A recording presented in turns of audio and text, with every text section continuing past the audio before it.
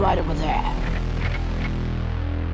We need to find more fuel cells. Hey, Prime. When's Megatron coming back? It's been a while since he finished with his reconnaissance mission. That I cannot say.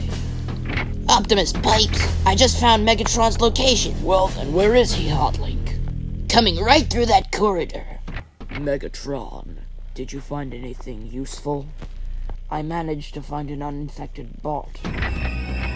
Oh, Primus, what did Megatron just do? Oh, Primus, oh, Primus, oh, Primus, oh, Primus. Weapons down, everybody. I said weapons down! Megatron, are you out of your mind? He could be infected. Well, it's good for me that I managed to save him. So how did you actually save him? So while I was on my reconnaissance mission, I noticed a bit of a fight going on here. And it turns out one of those mutants was attacking a Decepticon group while they were having a New Year's party.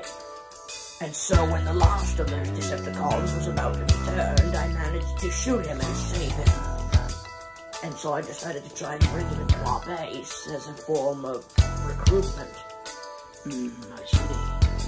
Hotlink, initiate a cerebral scan of our guest to see if this is true. And in case if you try and do anything else, I left a little surprise in your noggin. And while the computer begins to process and distribute the memory onto its screen, I'm gonna be tasking our guest and Pipes with collecting more fuel cells from the ruins of Metroplex. Now transform and roll out.